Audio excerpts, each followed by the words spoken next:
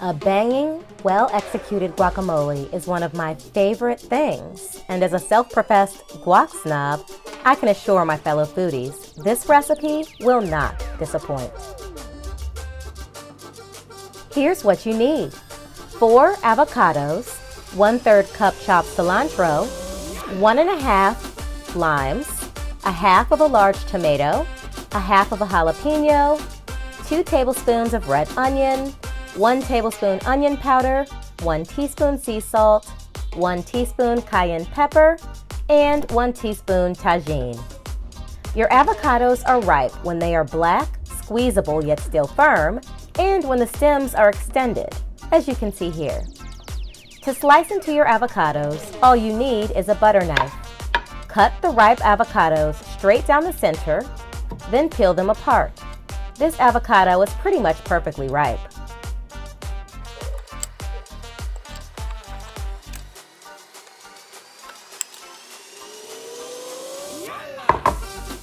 Next, grab a bowl in which we will assemble our guac.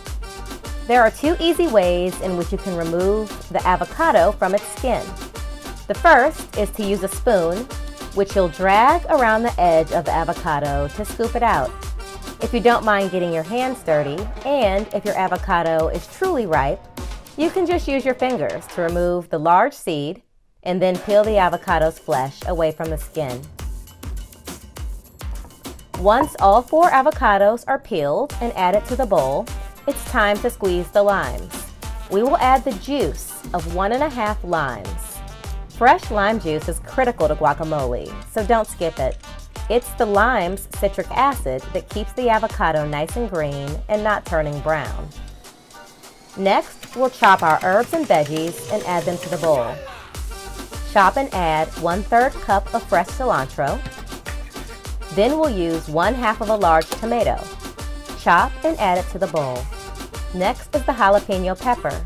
We'll use 1/2 of it because my kids are eating this and I don't want mine too spicy. We'll de-seed first, then chop.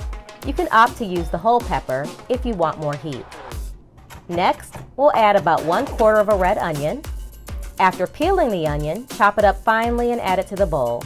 We'll use 2 generous tablespoons of this onion. This is what we're working with once all of the veggies and herbs have been added to the bowl. And it's now time to add our spices. We'll use 1 tablespoon of onion powder, 1 teaspoon of sea salt, 1 teaspoon of TAJIN, or a Cajun seasoning works well, and optional but wonderful, a Goya veg packet. Once all of the spices are added, all that's left is to combine all the ingredients. I'm going to use a whisk to break up the avocado and mash it well into the herbs, veggies, spices, and lime juice. Your goal is not to whip this smooth. Rather, you just want to mix and combine everything so that the ingredients are well dispersed. The end result should be a guacamole that's a little chunky, a little rusty. At least that's how I prefer mine. And we're finished.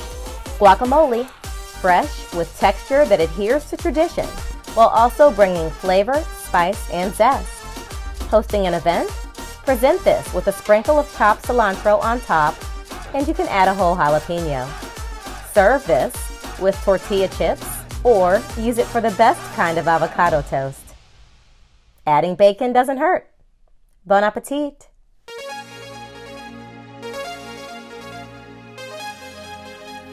Next week, top requests, including fried green tomatoes and a rum-glazed oxtail plate that delivers big flavor. If you enjoyed this video and want to see more like it, please give it a thumbs up, comment, and be sure to subscribe. Recipes posted weekly.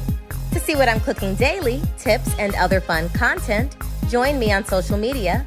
I'm at Omni Enthusiast on IG, Facebook, and at omnienthusiast.com.